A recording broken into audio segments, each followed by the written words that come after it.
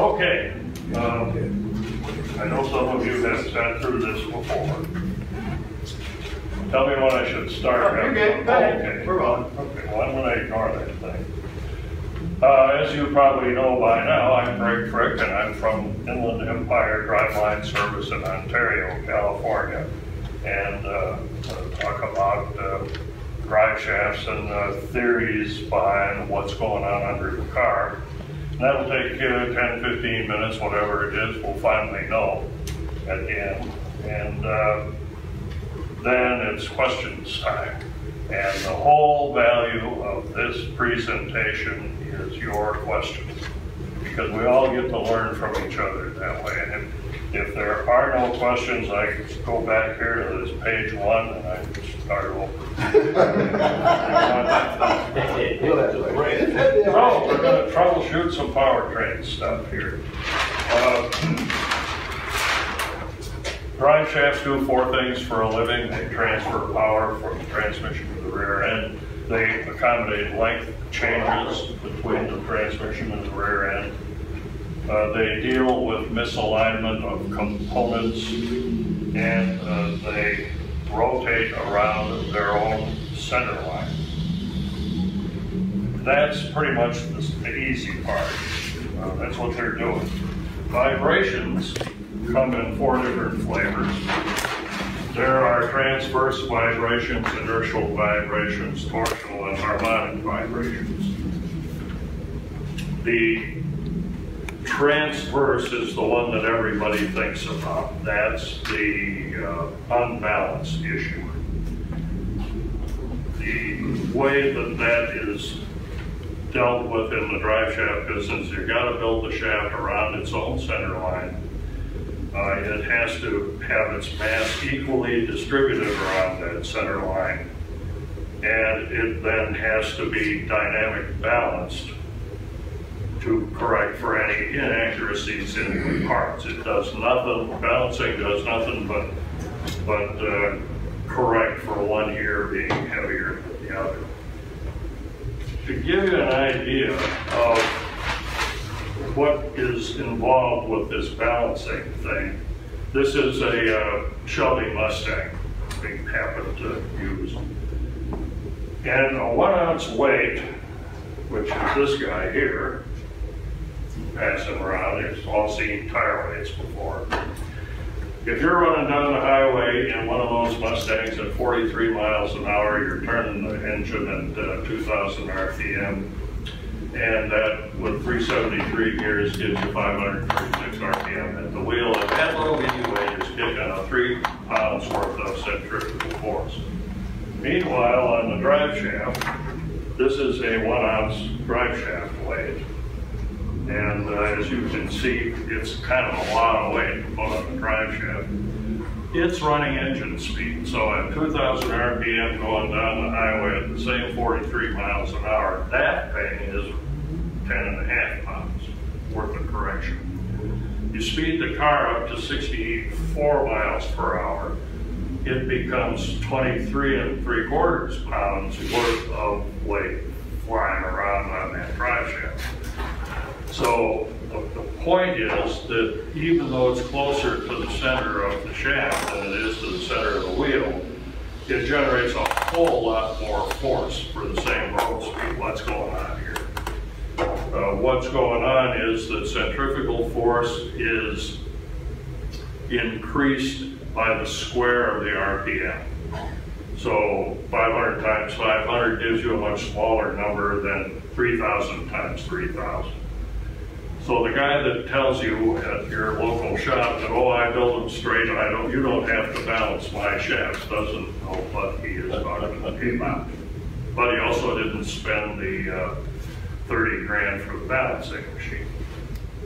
So again, it only corrects for mass distribution in the parts. It'll do nothing for lousy geometry on the shaft. The inertial vibration has to do with U-joint angles. If all these components were on the same center line, nobody would be sitting here because there is no forces being generated.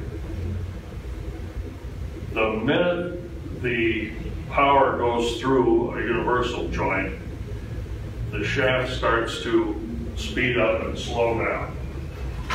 So if you picture this is the nice smooth round power coming out of the transmission, it hits that front U joint, and now all of a sudden this round plate looks like it is oval.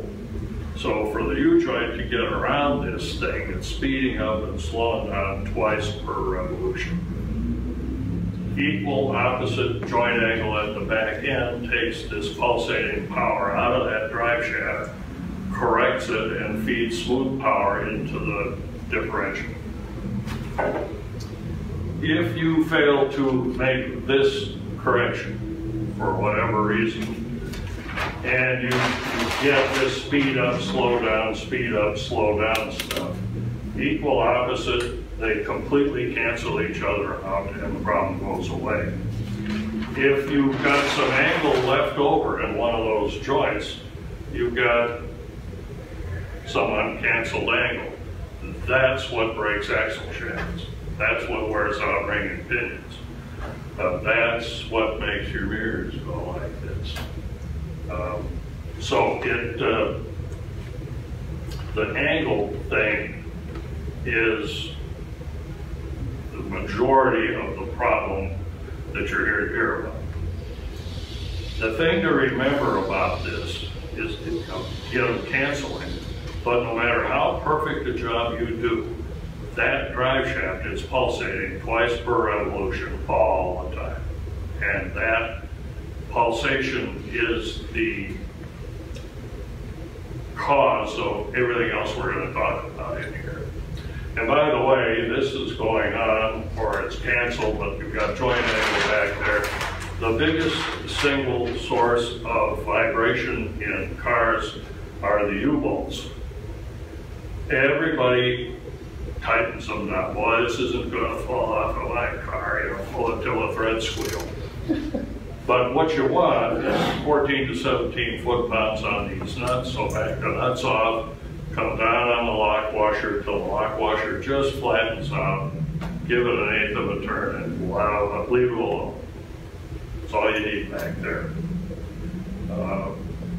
Most high-speed, or this guy talked to me just before I came in here, got a vibration between 70 and 80. The only place where it is real high frequency. It's putting the U-joint bearing caps in a vise, and it'll move, but it's not going to like it. Oh, you can fix most of these things for free. I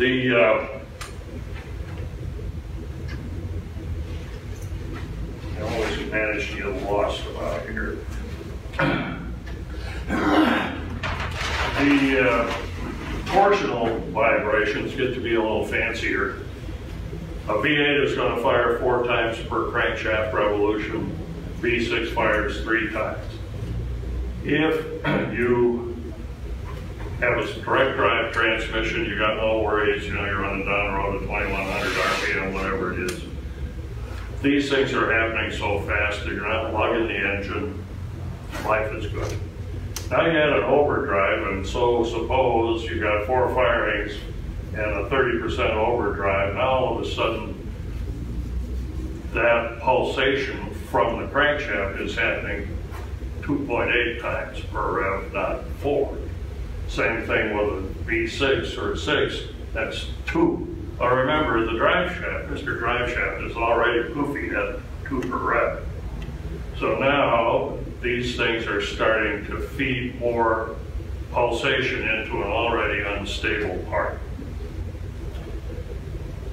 About 94, somewhere in there, Fuller Transmissions discovered that there is a secondary torque spike at half the number of firing impulses. Nobody knew about this before. So, well, they found this spike to be most pronounced between 1.5 and 2 per rev. Here's Mr. Drive Shaft, getting, not only is he getting the firing impulse bothering him, he's getting this 1 and half the number of cylinders. So there's all this activity being forced into this drive shaft, which is already kind of not stable. The harmonic vibration thing. And here's where the old Memorex ad comes in. If you don't remember that, she sings this note at this wine glass and the glass blows up. And the reason that happens is that is a natural frequency. And she's singing this note that matches that. And the energy builds up in the glass. It's got no place to go, and bang, it explodes. Drive shafts have natural frequencies too, so do tables. Normally it's not a big deal, but in drive shafts you can go by the booth and go bang, bang, bang on all those different materials. And they sound different. And where you get into trouble with harmonics is the shaft is already unstable. It's got a natural frequency. Under the right conditions, all these things come together and the drive shaft essentially does that, rings, and so, oh, I like this, and it starts to vibrate. What in the world is going on here? There is, in the drive shaft world, and anything that rotates, a thing called critical speed. And critical speed is the theory you're out in outer space and you got this beam rotating and it's dependent on diameter, length, and speed. So the theory comes down to Earth where we got gravity, we've got mounts for engines and transmissions, we got all this other stuff going on in this drive shaft already. At critical speed, the drive shaft will explode, just like that wine glass. And it's a very characteristic failure. It's right in the middle of the shaft. It ends up looking like Elmer Fudd's shotgun, you know, all bent outwards. And of course, then it gets loose and all sorts of stuff starts happening. It is our job to, as drive shaft folks, to keep you away from that. That's why we say, oh, you get much longer than 62 inches, it's two-piece time. And that's to keep those shaft sections down, keep the critical speed way up where you don't go, and the whole business is nice and safe.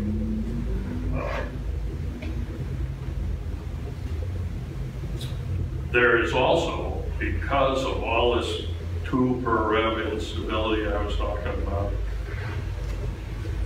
at 1/2 of the calculated critical speed, the shaft is going to think it's critical. So suppose it's 5,000 RPM, this guy's going to blow up at 2,500 RPM, it's disturbed because of 2 per rev issues, and it shudders.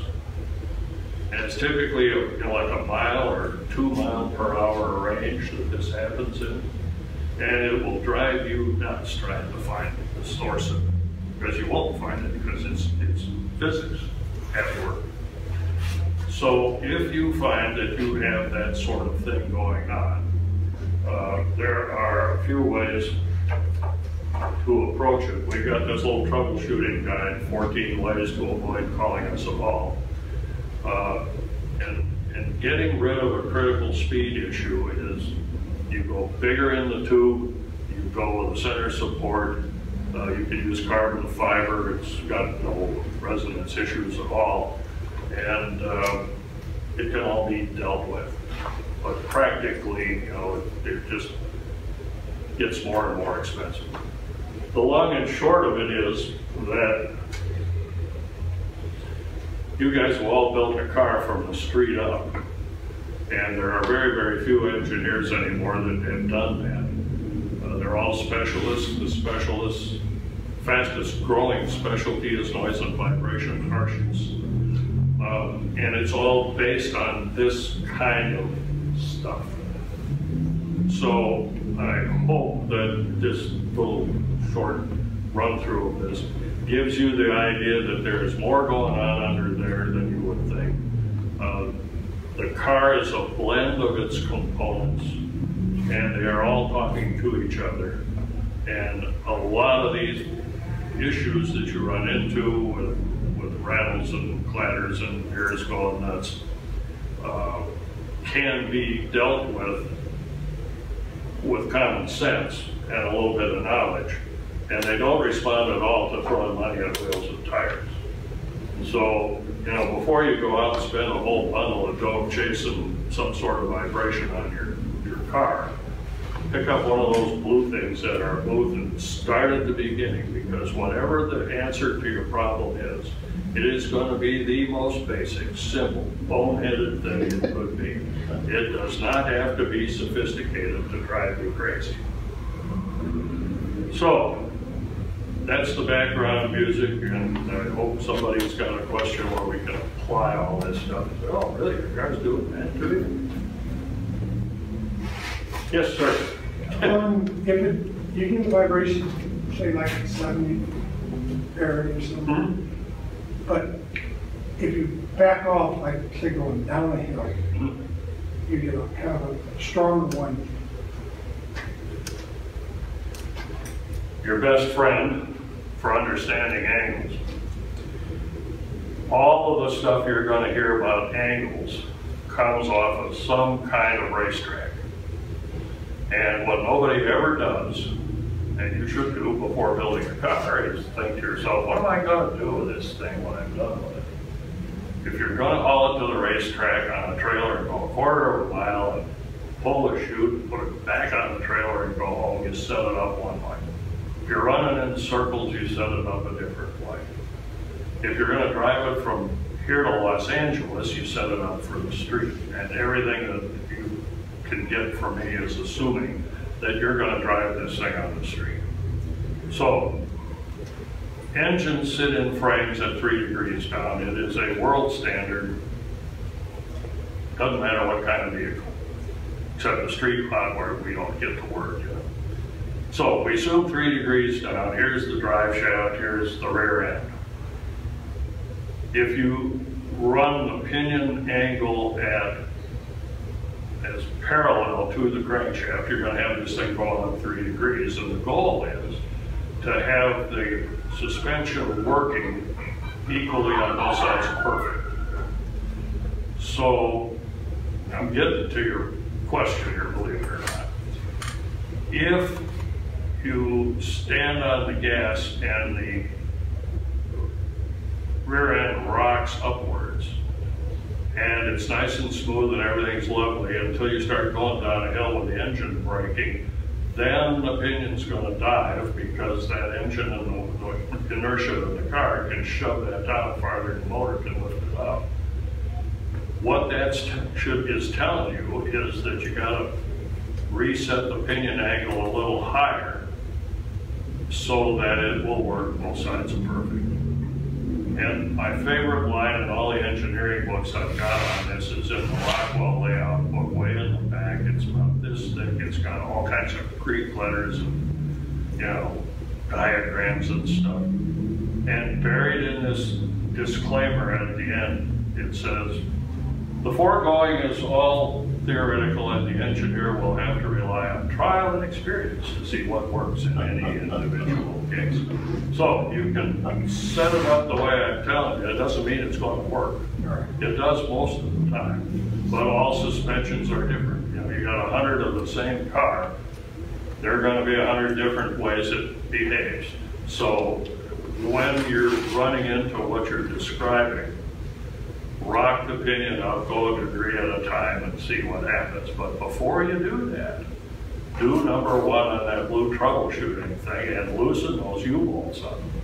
Because it's... And just retorque. Retorque them, and torquing is, to get it to the correct torque is flat lock washer plus an aim. 80% of the time that's going to cure what you're describing. It'll still be there, it won't bother you. And the point of all this stuff is it's always there. It's never going to go away. The trick is to put it someplace where you don't go. You know, who cares when it does at 200 miles an hour if you don't drive 200 miles an hour? Yes, sir? Does it make any difference if the motor, the front of the motor had been lowered down? so that the transmission is pointing up? Well, it's the rear mount. Rear mount is the same one, but when we put the new motor in there, he took it's a Crown Vic nose. Okay. And anyway, he took those motor mounts and shaved them off, and then welded a cap on them, and then built these motor mounts. But the motor sits almost level, and mine shakes like you wouldn't believe. This information here, we're all used to looking at things in the side view, but ultimately the driving, the driven, and the drive shaft don't care where they are. They can be standing on end like they are in a cooling tower, and all the arithmetic works the same way. So if the motor is level and you come out of the transmission and the shaft is level and run straight into the pinion with zero angle back there, be happy. Now you're going to hear, oh, that's going to cause the U-joints to wear out prematurely, and it will. Design life on the joints is like 100,000 hours. So suppose you really screw this thing up and it cuts it in half. 50,000 hours is a long time behind the wheel of a street rod. So if you're really looking for ultimate smoothness, get rid of those joint angles altogether and sacrifice the joints. That's what they're doing on two-piece shafts in Ford Cutaways that they build Class C motorhomes out of. Front shaft is an extension of the crankshaft. There's no angle at the transmission. They take all of their angles at the rear end, and the reason they're doing that is to move that pulsating power as far away from that fragile AOB as they can get. It works great. Okay, another question is when they built the drive shaft, I was there and watched them assemble it. And they put a young kid on it, and he used a press thing, but the cap didn't go in all the way. And I was thinking at the time, I said, you better take that apart and put that bearing back in. I think the bearing fell over. So he pulls it out of the vise, he lays it on an anvil, and hits it with a great big hammer till it would, but it was still stiff. You couldn't hardly get it to work. Yeah, you can't hardly pound that thing down hard enough to get that bearing flat. No, and I think I got a feeling I got to take that out and change the U-joints for that. Yeah, you don't want the bearings laying down on the end of the track. Yeah. You know, But that's what I think. it's virtually impossible to get the snap ring in, because those, He beat her till she Lord ran. knows I picked up enough of those things off the floor. But yeah, it's hammers. Bigger hammers are generally not the answer. Okay. Makes you feel good, but Yeah. But it's, I think the vibration's getting worse, you know. You can stomp on it, everything's good. But just trying to drive it nice and normal, even like if I drive it around the thing around there, he's still gonna do this, you know. yeah, that's kind of the heck of it with these issues is the drive shafts really are fairly forgiving. You can treat them real bad and they don't bother you. And by the time you find out that, you know, I've got 5 degrees worth of angle at the transmission, now I got a puddle underneath the car, what's going on here? Something has worn enough to where pieces can start moving. And once they start moving, you're gonna know all about it. So there's so much lore out there, street smarts on this particular subject. And people get it, they argue with themselves about it. And the reason is that all of it comes off of some kind of track. And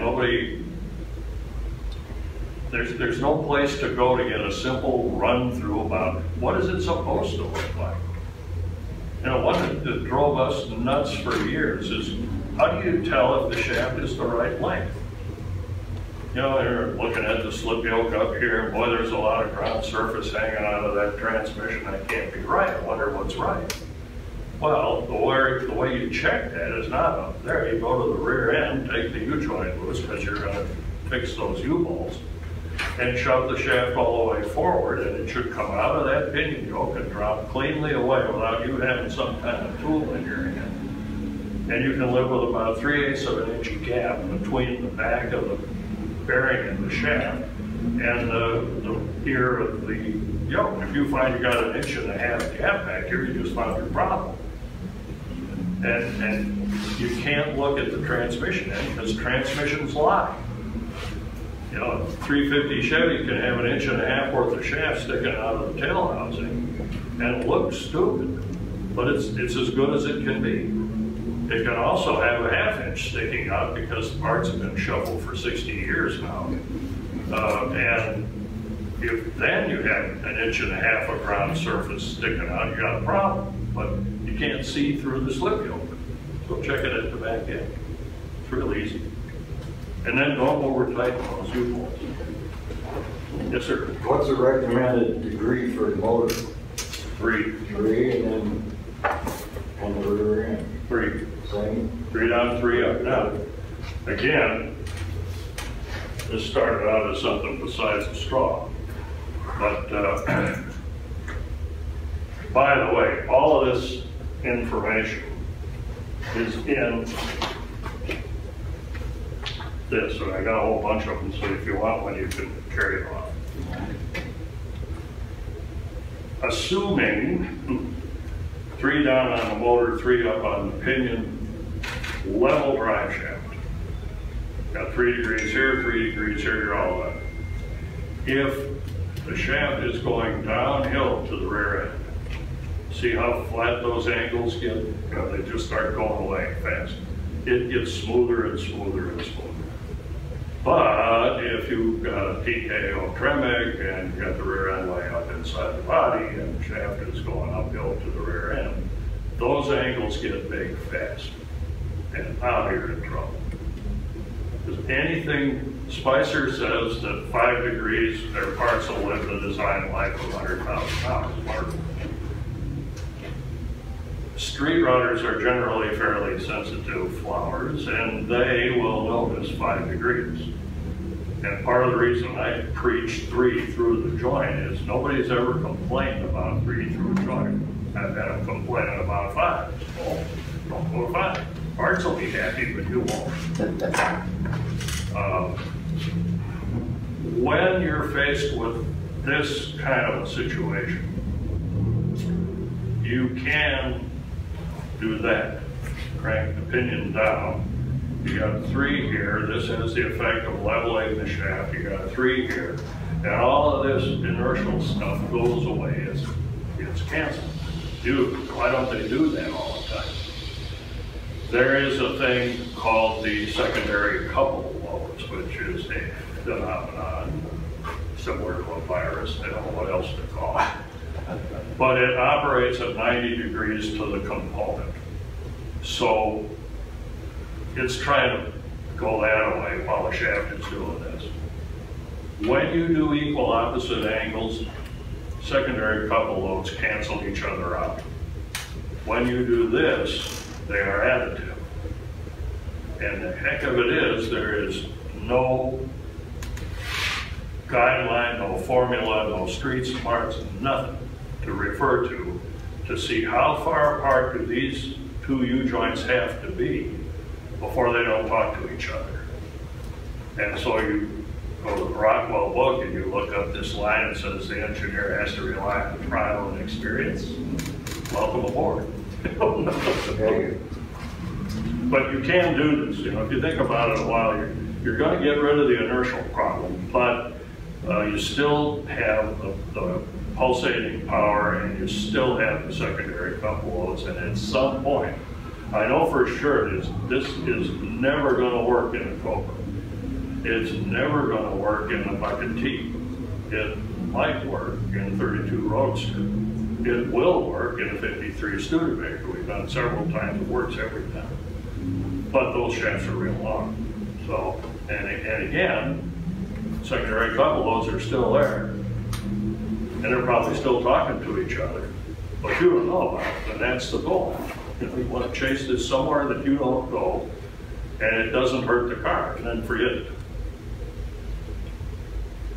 Yes, sir.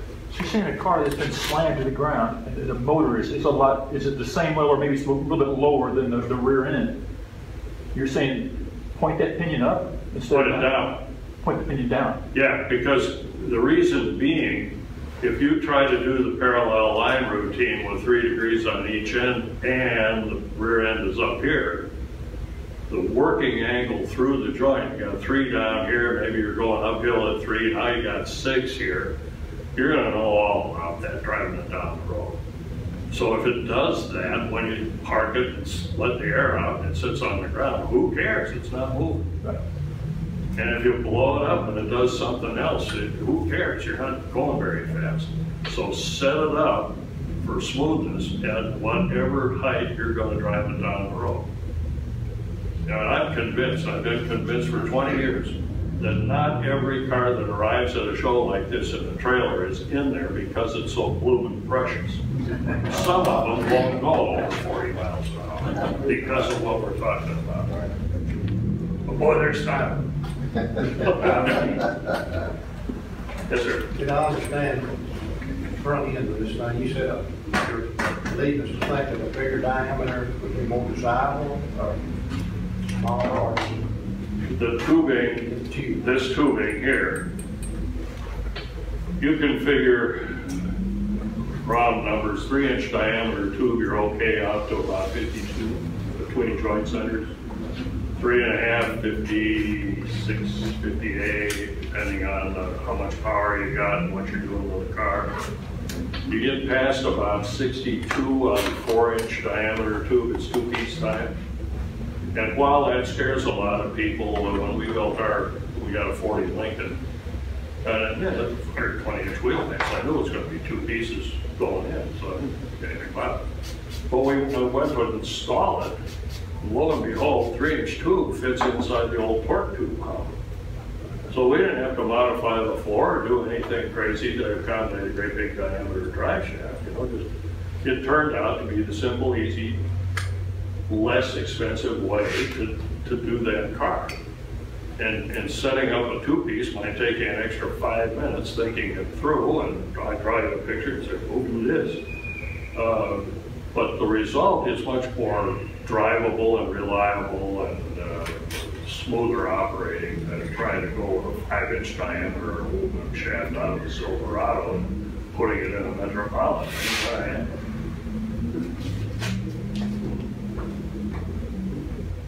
Yes, sir. With changing materials to aluminum with this mass, does that change basic sizes on drive shaft diameters for these length categories?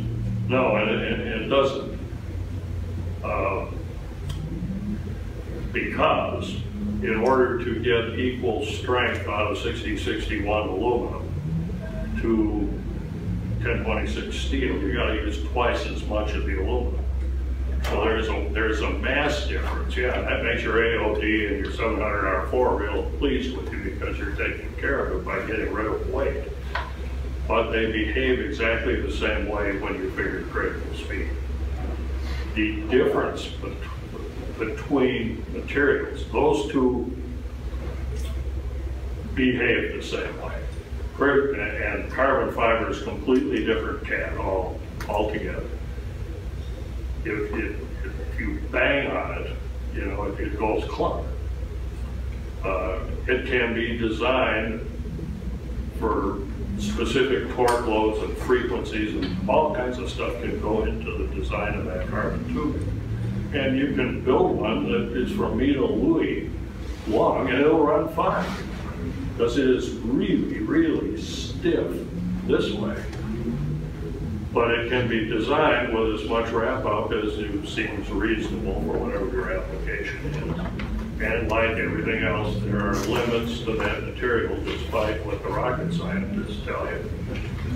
If you consider this as the goal, we all know the goal and we can design for that, but what we didn't know 20 years ago, and most people in carbon today don't know, is where are the sidelines.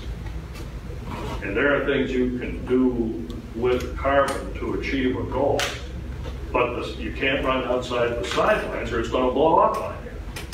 And they all blow up the same way. At 20% ahead of the pinion joint, they turn into a whisk broom over time. So,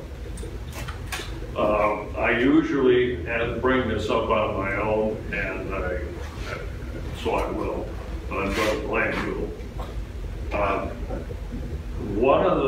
Usually there's somebody that's got an 8-inch Ford in the crowd, and if there isn't, here's some lore about 8-inch Fords to be aware of. And it's not all 8-inch Fords are nightmares, but all nightmares are 8-inch Fords.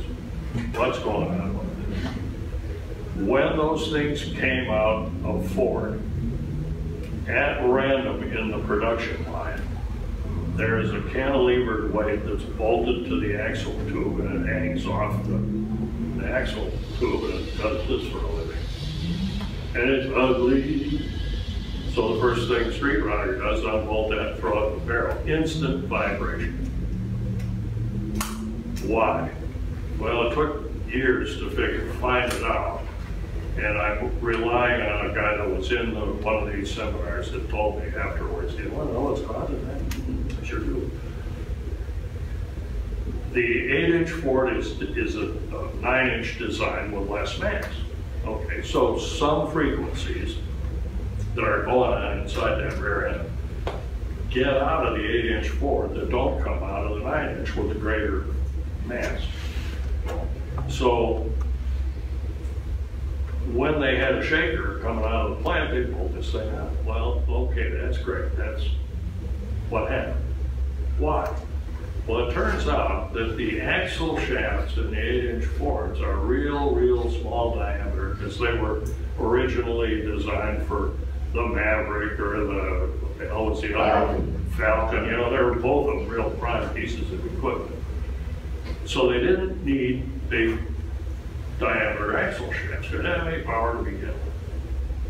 And the heat treat didn't have to be all that swell either.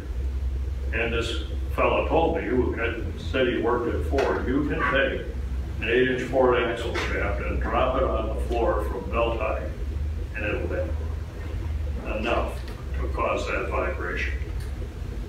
So his question was, what do I do about this? It's the simplest thing in the world. I set axles from Mosier. You know, they make one size forging, and it's big. So if you tangle with an 8-inch Ford, or you have a friend who is going crazy trying to chase down a vibration in an 8-inch Ford, the first guy that cured one that I talked to him for about 3 years. He ended up taking a piece of Land Cruiser leaf spring he had laying around, welded it to his axle tube, found an old hammerhead or something, welded that to the Land Cruiser spring, and it would do this for a living. It's in Vegas. He took off down the 15 freeway from one way. I thought, wow, that's really amazing. So I called this friend of mine who's a professional engineer specializing in drive shafts, and I said, Mark, how critical is it that this be exactly right to get rid of the problem? He said, well, in engineering, it is much better to be lucky than good. He said, your buddy in Vegas was just plain lucky. But the message is, all he was doing and all that factory weight is doing is changing the mass of the axle housing and giving that frequency a place to dissipate in the atmosphere. But the answer to it ultimately is, you know, after 50, 60 years worth of even being in a Falcon, those axle shafts are starting to twist. And so any problem that's going on with an 8-inch Ford, change the axle shafts before you do anything else. If it doesn't do anything, you're out $275 at Mosier, so what? It's cheaper than buying new tires. Yes, sir. Greg, you touched on something a while ago on a motorhome, like on the 3 or 4 piece drive shaft. Mm-hmm. I'm the proud owner of it's not a motorhome, but it's a truck with got bukus to drive. Yes. Now, tell me again what I need to do. It makes which shaft needs to have the offset, which can run parallel, and you ain't kin to that engineer that was in here last year. Might have been. I don't know. He designed school buses, and we agreed that, you know, 4 shafts isn't too scary, but 5 is a nightmare. I think this It's has the three. same story. If you go back, I don't know if we can, if I'm good enough at flipping pages to find it, but it doesn't matter. What you want is if you call the top of the shaft plus and the bottom of the shaft minus, Okay. and you check your starter motor and you say, yep, by golly, that thing's in there 3 degrees down, and you go back and you check the pinion. Crank it around so you can stick an angle finder on the ear, say, yep, by golly, that thing is 3 degrees up, or whatever it turns out to be. You want all of the angles in all of the shafts that come down, plus and minus, to add up to 0. End of story, that's all there is to it. So if you've got shaft A is coming out of the transmission at 3 degrees down, okay, forget that. The next one will probably be a 1.5 degrees down. And then there'll be something, they'll be canceled by some other angles in the next shaft. The trouble is, this is so long, by the time you get it all added up to 0, the pinion end is dragging on the ground. So, jack it up in the middle, and just play with them until you keep the angles down as flat as possible, and they should add up to 0. And it'll be smooth as glass. If you loosen up the nuts on you. I think we got that. Can I leave that alone now? One more. Yes, sir. So you're saying the actual dry shaft angle doesn't mean nothing as long as you've got the rear end and train. That's right. We're not talking about the angle of the drive shaft. We're Right. talking about the difference. And now, if the motor, like an old pickup thing, the motor was up higher, even though it wasn't, Yeah. 3 degrees, and the rear end lower, are you still just want the 3 degrees? Well, it's again, your best friend here is the Swizzle out of the straw. If the motor is way up here, angles go away. Problem is, if the motor's way down here, angles get sharp in a hurry. And so, a source of big angles in the front end of street rods, I heard this from Vandervoort at Fat Man in one of his presentations one time. People go buy a frame from somebody like Vandervoort or TCI or whoever. You gotta ask the manufacturer, what rake do you have designed into this frame? And they will all have something. So if you take it home and set it level on jack stands, every hole you drill, every well you make will be in the wrong place. So you stick the motor in at 3 degrees down with a level frame, put wheels on it, get it ready to run down the road. All of a sudden the motor's sitting there at 6 degrees down. How did that happen? Again, I think it's Occam's razor, it's called a theoretical philosophy term about essentially whatever the answer is the simplest, most boneheaded thing it could possibly be. So when starting out, make sure you know what the stance designed into the frame is, and then set your jack stands up that way. Yes, sir. See some terrible well-in Mustang tubes. Oh, That the caster's just not, the vehicle's not drivable. that's why they have them trailer things. So the starter mount is your go-to location. Starter motor itself is good Crankshaft, enough. I think. Yeah, starter motor itself is good enough. You don't have to pull that out to get to a machine surface. But the motor is kind of long and it's parallel to the crank, and you won't find on a motor today any machine surface that you can get at. So, and again, this is all kind of crept up on us when we were somewhat younger.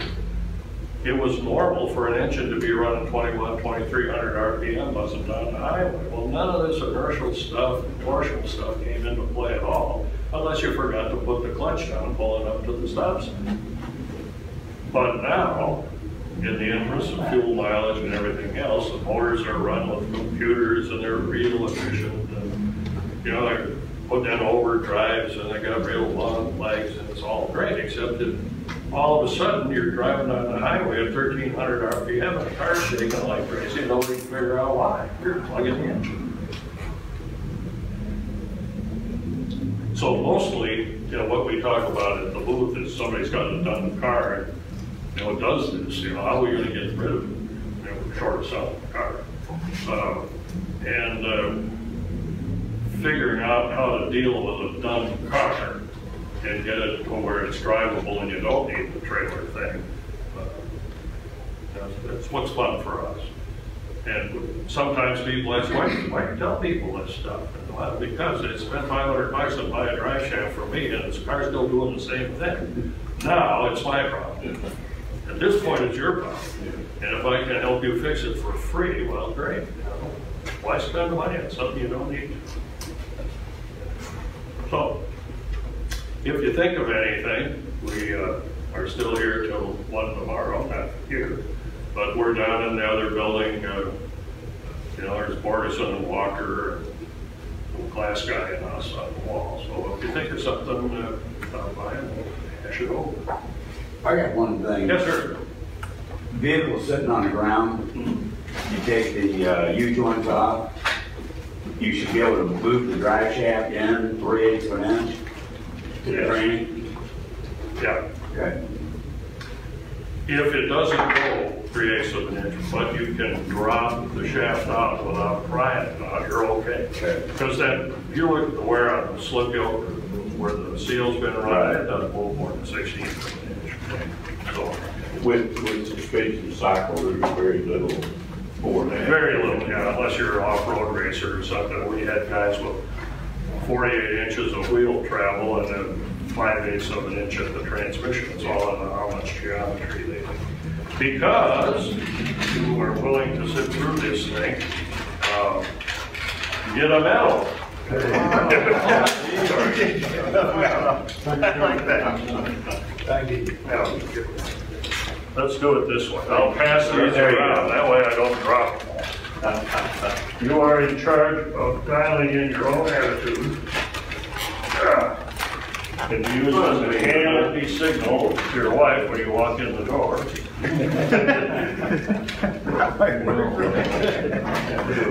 Just one button. Okay. I heard this, but Yeah. Well, one thing left. Move it over What's to the that? drum. Well, thanks for being good sports about not having a rule. You're all right, man. I don't care what you say about it.